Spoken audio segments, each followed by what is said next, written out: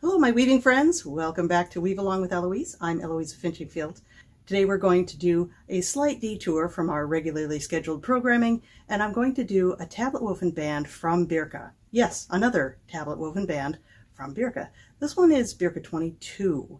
It's kind of a Celtic knot work basket weave. A lot of people love to do this one. And this one is actually another one that's really quite easy. It takes a whole lot of cards, but if you're okay with that, you're going to do just fine. If you did well with the last Birka one, this one's going to be no sweat. So I'm going to be doing mine not as the next SCA Laurel Kingdom weave, but as part of a commission, kind of. It's actually paying for this beautiful piece of equipment that's behind me. A gentleman in the Barony of Glenmuir made this beautiful loom for me called the Monster Loom. It weaves up somewhere between 13 and 14 yards. It's huge. I haven't actually warped the whole thing yet, but I'm going to do a big piece today, much too big for my regular loom. The commission is for 7 completed yards of trim, so I need to weave up about 8 3/4 of the warp to make 7 yards. So I need the big monster loom to do it, and this seems like a great opportunity to show you how it works and how to warp it up. I'm going to be doing mine in silk because that's part of the commission, and silk weaves up so beautifully. If you haven't tried it yet, I encourage you to do so. There's some sellers on Etsy that sell smaller chunks, the 100, I think they're 100 yards, and the 20/2, not the 60/2, because that's really too fine. 20/2 is great. It's about the same size as the size 8 crochet cotton, if you've ever woven with that. So let's get started. We'll show you how this goes together. Here's the pattern we're going to be using. It's based on the Applesies and Fox Noses version that was put on their website. I just redrafted it into the tablet weaving pattern generator that I use. I have 28 cards stacked up and ready to go. I've got the cones of silk ready to go. And to figure out exactly how much warp I'm going to be using, I took 9 yards of string and wrapped it around the pegs up and down. I hope you can see it, so that I knew exactly where I needed to put the threads in order to get 8 3/4 to 9 yards of warp.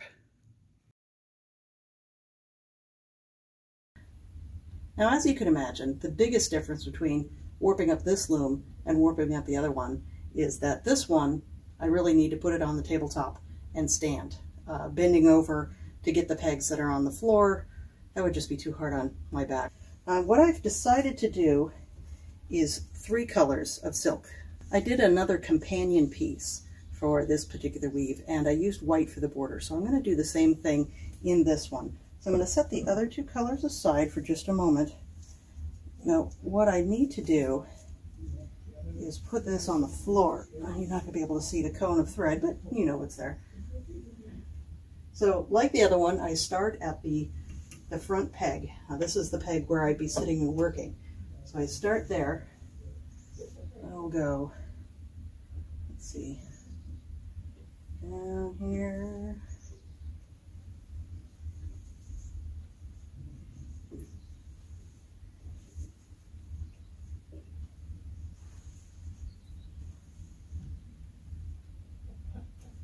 That is one continuous warp.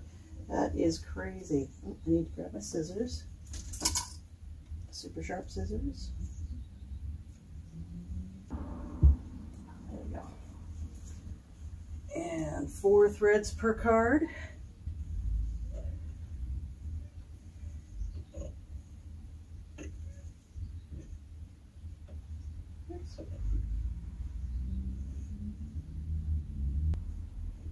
You may have guessed this is only the 2nd time that I have warped this one up.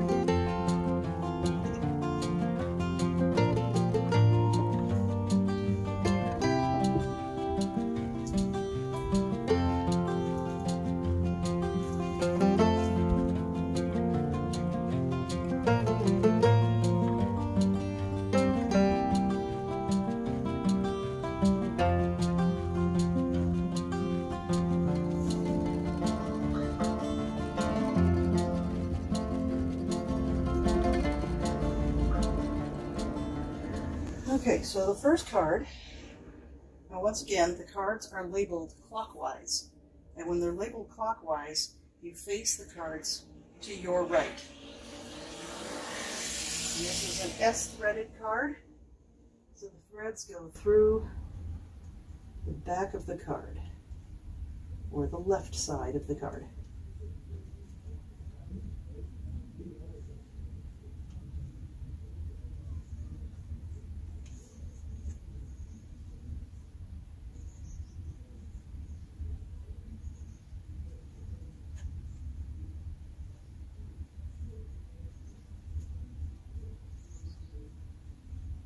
Once you have all the threads, tie them in that surgeon's knot.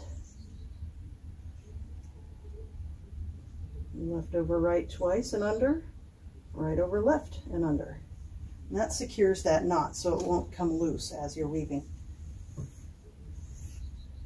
I'm going to scoot all of these threads back. We need to make a lot of room for 28 cards.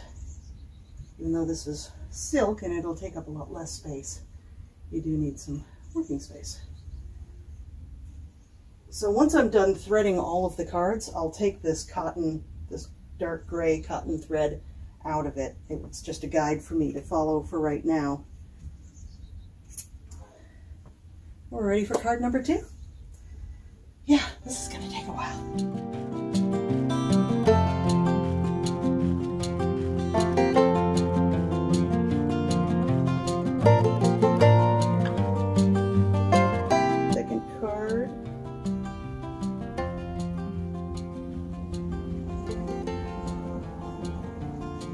Threaded that goes through the front side or the right side of the card.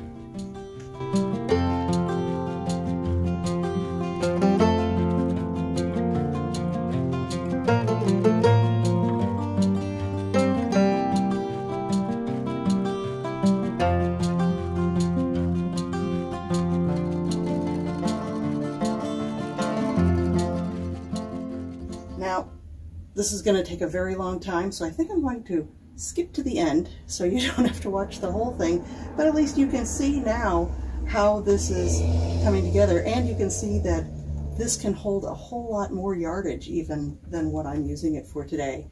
So if you know a woodworker, there's plans out there to build these, and if you have a woodworking friend, you might be able to work out a deal to make a trade woodworking for weaving. We are all warped up and ready to start weaving. I've got my new little shuttle. I made this out of a wood shim that, you know, the kind that you use for construction for installing windows and doors. I just cut it in half and beveled down the edges and cut a notch in it. It works really great. It's really lightweight, and I had to smooth it down so it wouldn't snag on the silk, but yeah, you could make your own shuttle at home. Pretty cool, huh? So, what we're going to do, like we do every time, we're going to pull the tail through the shed, and we're going to turn the cards forward, open the shed, we're going to pass the shuttle through, and remember we're going to pass the tail the opposite direction, turn the cards again,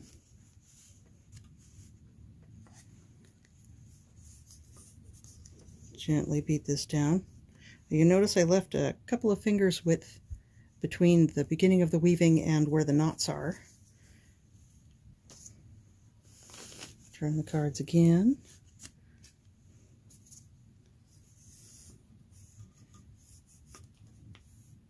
Beat, and now we can start to give the threads a nice tug so that they're snugged up. And now we've done one full revolution. Pass the shuttle through the shed one more time. We should have a nice looking bit of weaving started, very tiny. And now we can start with the pattern. The pattern is 4 forward, 6 back, so 3, 6, 2 forward, 6 back, 2 forward, 6 back, and 2 forward. We'll turn the cards, pass the shuttle,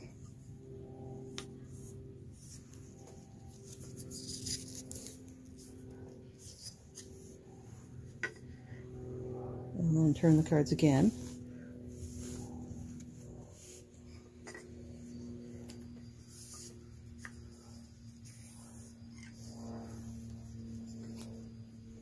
Now the next pair, 2 forward, 6 back, 2 forward, 6 back, 2 forward, 6 back, and 4 forward.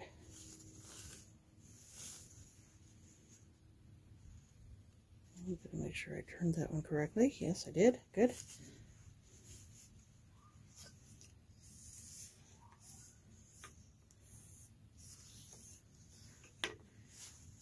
Everything in this pattern is done twice. Makes it nice and easy.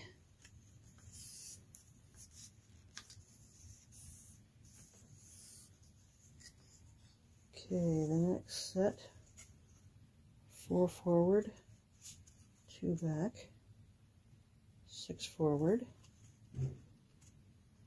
2 back, 6 forward, 2 back, and the rest forward.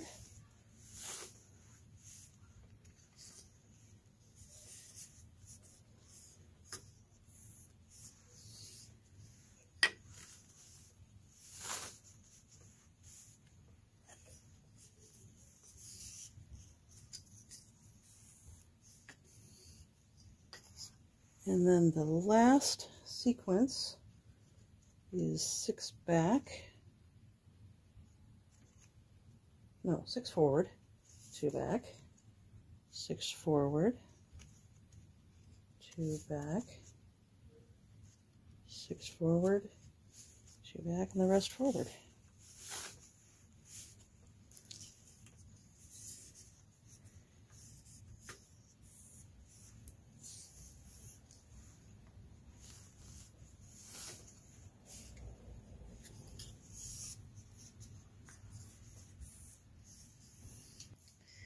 Believe it or not, that's the entire sequence.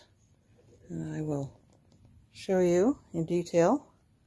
That is what it's going to look like. It's just beautiful and really quite simple. And anyone who likes Celtic knotwork or Viking patterns, this is for you. So I encourage you to go out and make some weaving. And I would love to hear in the comments what your experiences are. Did you enjoy it? Were you successful? Did you run into problems? Let me know.